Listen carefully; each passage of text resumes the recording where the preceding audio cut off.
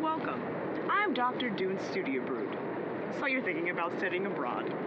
While you think this program may help broaden your perspective on the world around you, strengthen and deepen your academic experience, and enhance your awareness about other cultures, you might be right. But what are people not telling you? Pay attention to the following real-life stories. Meet Karen. Before studying abroad, her diet consisted of Pop-Tarts, Caesar salad, and Chef Boyardee. Look familiar? Karen studied in Italy, where she focused on her global experience in the country's finest cuisine. However, when she returned home, it left a bad taste in her mouth. This is Karen's life now, always hungry, but never satisfied after months dining under the Mediterranean rays. I drove to a local farmer's market to pick the tomatoes, smashed by local Italian grandmother feet, to try and mimic the authentic Italian cuisine.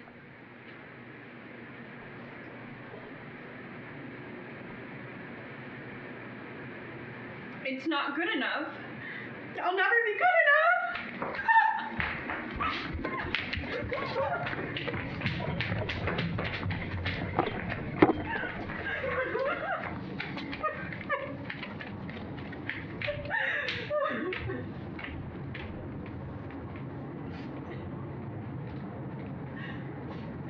Stop crying.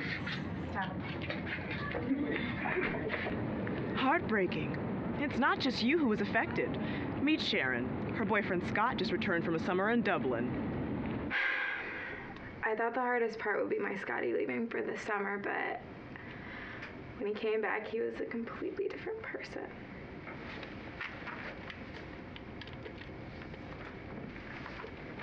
Hello? Top of the morning to you. Sharon? Not you. Picked up a few Guinnesses on the way home at O'Ralph's.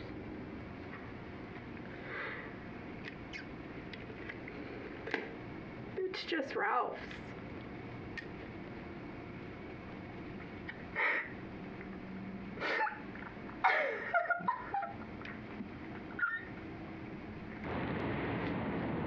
So much for luck of the Irish.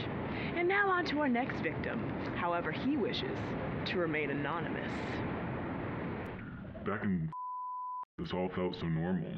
I was accustomed to their culture, to their ways. Now that I'm back in the States, things have changed.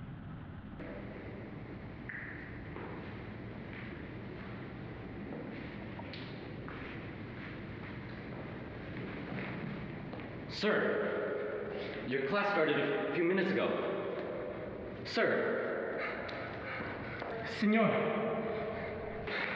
We don't observe siestas here. Wake up! Senor. Somebody help me. Ciao! Oh, hi! Oh. Mwah. Mwah. Oh. Oh. No, a few more. A few more. A few more. No, a little more. A little more. Wait. It's European manners. It's polite. Nobody tells you it's going to be this hard. And that's what we're here for, encouraging students to not study transatlantic since 1953. So the next time you consider studying abroad, remember these horror stories from Karen, Scott, and most importantly, abroad is for frauds.